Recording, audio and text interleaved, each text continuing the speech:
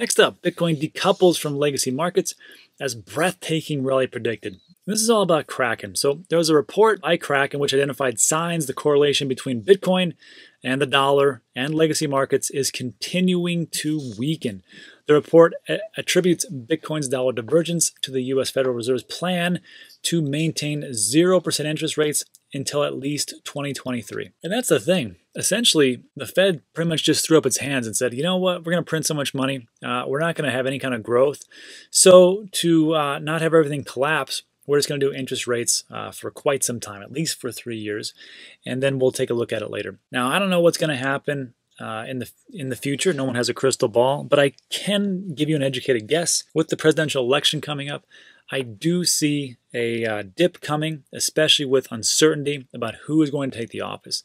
I think if it is Donald Trump, if he does win, you'll see a little bit of a pump, but the market overall will just start to take either a moderate or a massive dip. And I'm talking about the traditional market, because when you take a look, I don't know what city you're in, but if you take a look around, have you seen small businesses close?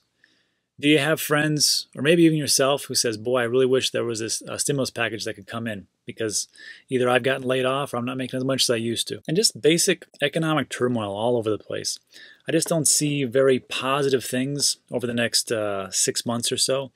I think it's going to be quite a bumpy ride. I don't know what's going to happen with the cryptocurrency market, but for the stock market, I just don't see how that can be propped up for any long length of time. Now remember, the economy is not the stock market, and the stock market is not the economy. But you can only take a hit to the economy for so much. You can only print so much money, and you can only lose so many businesses before everything gets affected. And I think that's going to happen in the near term. I think the best case scenario would be that we just trade sideways for a little bit. And that's what it talks about here. The report notes that correlation between Bitcoin and the dollar would later increase as both markets experienced sideways consolidation. So hopefully that's our best case scenario. Looking forward, Kraken anticipates Bitcoin will post a stronger performance in October than in September, which would be nice. The report predicts October will drive an 11% gain, suggesting Bitcoin will close the month at 11,850. So if it does, fantastic. And if it doesn't, well, another buying opportunity for us until the big parabolic bull run hits, which I certainly do believe it'll be in 2021, maybe towards the end, but I think it could definitely happen.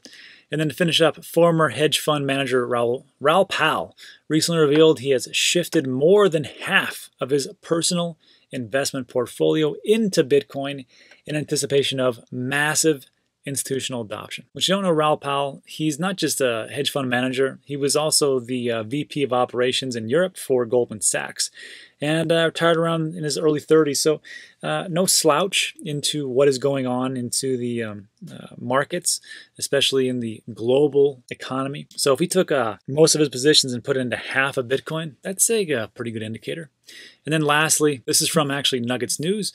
He states publicly traded companies and legendary investors are singing from the rooftops about this new asset class at a time when there's record money sitting in bank accounts looking to find a home. That's a great point, actually. And that's exactly how MicroStrategy and Square got more into Bitcoin, is they said, hey, our money's on fire.